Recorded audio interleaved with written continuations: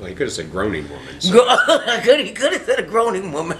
And we are back. This is a professional operation that we running up in chart. That's what we running. And Dale Hindman is in studio with me today. He is the director of It's Magic for the past 22 years.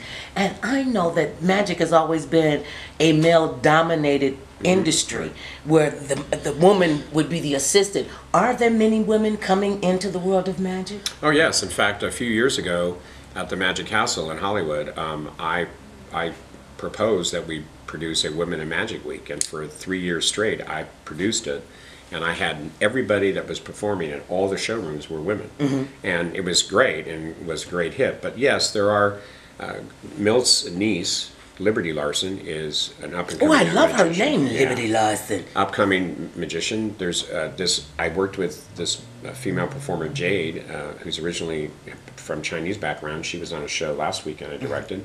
Juliana Chen was just at the castle performing. She's a Chinese female magician. And there's more and more that are out there than there used to be, and they're all good. I mean, because they've had to work a little harder against what has been a male-dominated segment. As always, we always have to be the best one. We have to over-deliver. Now, when you talk about magic internationally, how is it different here than it is maybe in China or in Australia? And is there a difference?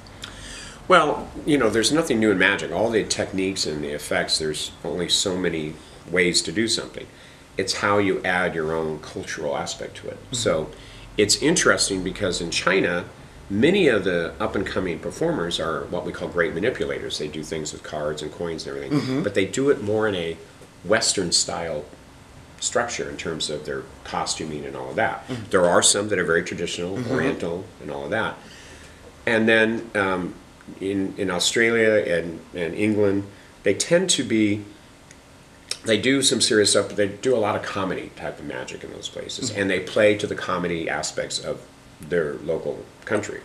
So they don't take it as serious as America, as They take it serious. I mean, we have some great comedy magicians here in America as well. It's just a different approach because different cultures. So you know, I was listening to one of the comedians who has been going around, and he's saying that he was concerned about what his act was going to be and how it was going to play in different countries, and you know, because he's pretty vulgar and you know uses a lot of cuss words, and he said, well, comedy is comedy no matter where you are. Is magic magic no matter where you are? Yes. Yeah.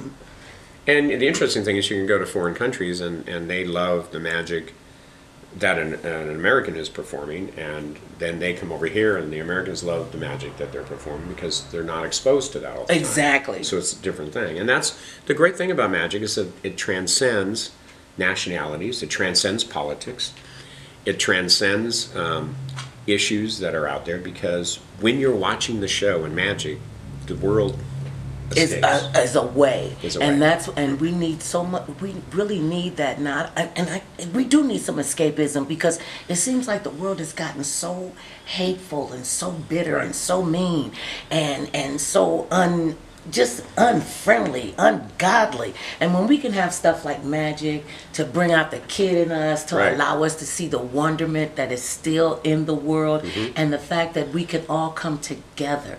Tell people about the show that's coming up on the 29th. The show is on the 29th at the Wiscia Bell Theater, and they could go to itsmagicshow.com to get the linkage to the tickets.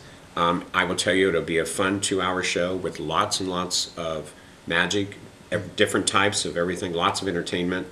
And whether you're a 5-year-old kid or you're a 105-year-old kid, you're going to have a great time at the show. And see, we really need this. And I thank you guys so much for seeing the passion of it in it. And what do you want people to walk away from this year's magic show? To realize that they've seen some of the greatest magicians in the world, some that they may never see again. One act, certainly they'll never see again. And two, to recognize that there is more to this world than what we were just talking about, the hate and divisiveness and pettiness and name-calling and all of that, that there's more to that. It's that a bunch of people can get into a theater, laugh, clap, enjoy. And have a great... And they're sitting next to somebody that outside they might yell at, but inside that theater, they've suspended that issues in their life. And now we can have fun. Exactly. Thank you so My much. pleasure. It has been wonderful to have you Thank here. you. Thank you for the Magic Castle. Thank you for the Magic Show. It's magic. Get your tickets. You're in the LA area. Get your tickets now so you don't want to miss this show. This is Dale Hindman. Thank you so much. Thank you. May the universe continue to open up and conspire for your great success. And I still love his jacket.